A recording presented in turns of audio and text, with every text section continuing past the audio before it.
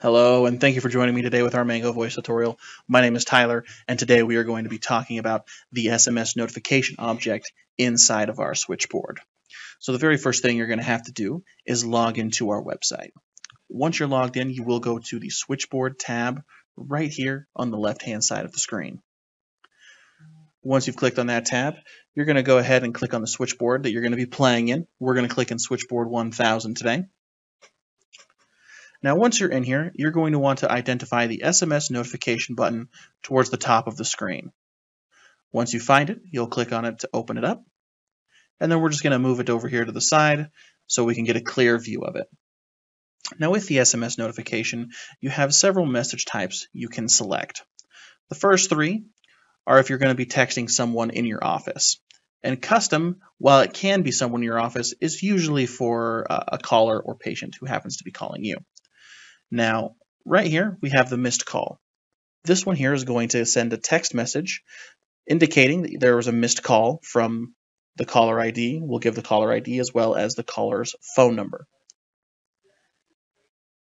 You can also select one for an incoming call, which will give virtually the same information, but it'll state the call is incoming. And then a voicemail option as well. And this will give the exact same information, but it'll say that they went to voicemail. Now, I do want to point out that this doesn't actually mean a voicemail was left, but that they were sent to the voicemail box. They could have easily just disconnected once they heard your voicemail greeting. If you select any three of these options, you'll definitely want to put an SMS recipient number in here. So we're going to go ahead and type in that phone number. Now that that number is in there, we're going to connect this after the phones would ring in your office. So we'll make sure that those lines are connected.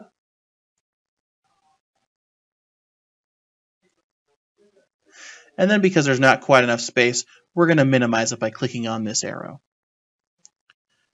Now, every time a call is missed, it's going to pass through this SMS notification and go through into the voicemail. Now, it goes through that really quick, and your callers won't even notice that they're hitting another object. It's just going to run through it real quick, send that text message to the number entered, and then they're going to leave a voicemail. Now, another option is we can open that back up, and we'll disconnect it. Is we can select custom. This will let you type in a message right here. And you can use that message to send it to whomever you'd like to, or you can remove the number and you can automatically reply to the caller. So if someone calls you and you're unable to answer the call, you can tell them, "Hello, we are sorry we missed your call.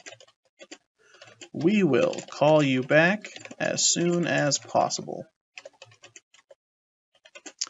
Now, if you do have our Mango Plus, they can reply to this text message and you'll be able to view that text. However, if you do not have Mango Plus on your account, if they do reply to this, you will not be able to see that text message in any way, shape, or form. So if you do have Mango Plus, you can add that here. Please text this number back to speak to our staff. And then they can text that number right away. Now, once you have that message in there, we're going to go ahead and minimize this again to save some space. And then we're going to connect it right here, just like we had previously. And that is going to automatically reply to any caller who makes it into your voicemail. Now, a custom message can only have 160 characters. But other than that, you are free to type in whatever message you would like. And that's all there is to our SMS notification. Thank you for joining me today with our Mango Voice tutorial. And if this tutorial helped you today, I would appreciate it if you take a moment to like this video. And if you're interested in more tutorials, consider subscribing to our channel as we are going to be uploading more videos to help you with your Mango system.